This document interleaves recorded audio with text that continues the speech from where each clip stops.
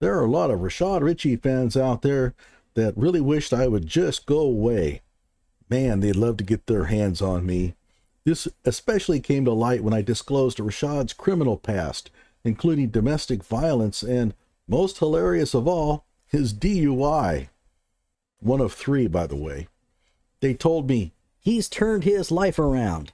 well, not exactly. Rashad found out that there wasn't any money in beating your girlfriend or getting nailed by the cops for driving like a maniac while drunk and fleeing the cops. So he turned his attention toward cleaner, although just as underhanded, endeavors. I've disclosed a bunch of them on my channel, so if any of this interests you, just go to my Rashad Richey playlist, which contains, get this, 88 videos. I know all there is to know about him. I certainly know him far better than his followers. I mean, just look at his expression here. Who could trust someone like this? You're just obsessed. You've got nothing better to do than criticize such a great man.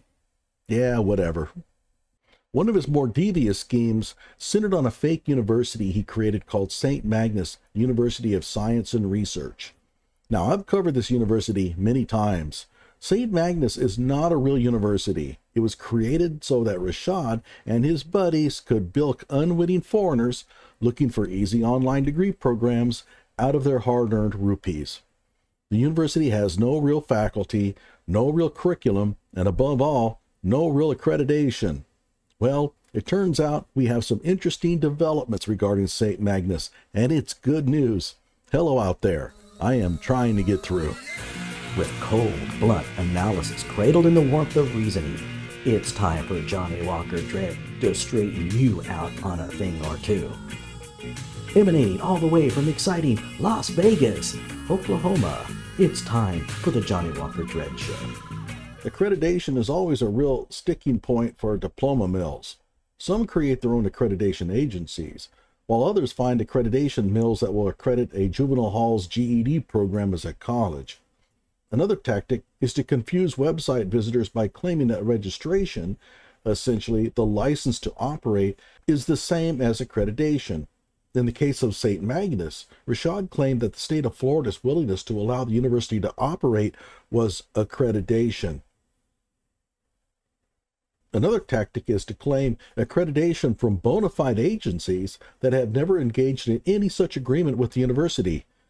Don't believe me? Take a look at this from a past screen capture of the university's accreditation page. Now, Rashad here claims that his application to be accredited by QAHE is pending, but that's a lie. QAHE refutes claims of accreditation by St. Magnus University.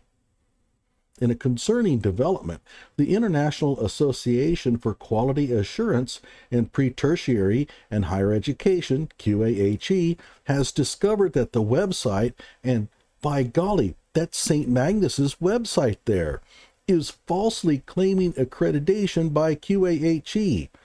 QAHE would like to clarify that St. Magnus University of Science and Research has never officially applied for or been granted accreditation by QAHE.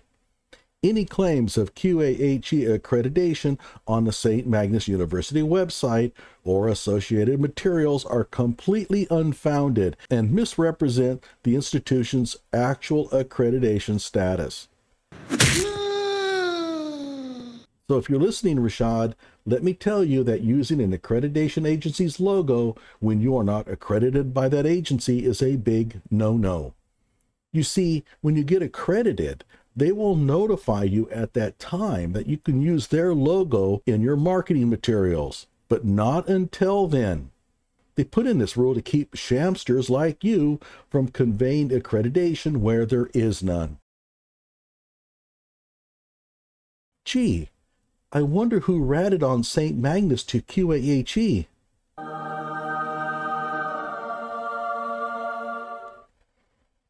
PhD investigator and I have been all over St. Magnus's reputation like ugly on whoopee. PhD investigator has even created a Substack devoted to St. Magnus, which I will link in the description below. We're not the only ones. The long-standing online community Degree Info got in the act and even has a thread titled Rashad Richey, Academic Fraud? Those of you who have subscribed to my channel know enough to answer that question. Apparently, the heat got too much for Rashad. In response to the criticism, Rashad embarked on a marketing campaign to overhaul the university's image. We go to Google and we see that it's gone. The university's website has disappeared. This is not just a file missing. I checked all of the subpages for St. Magnus University and they have all disappeared. The university is no longer in operation.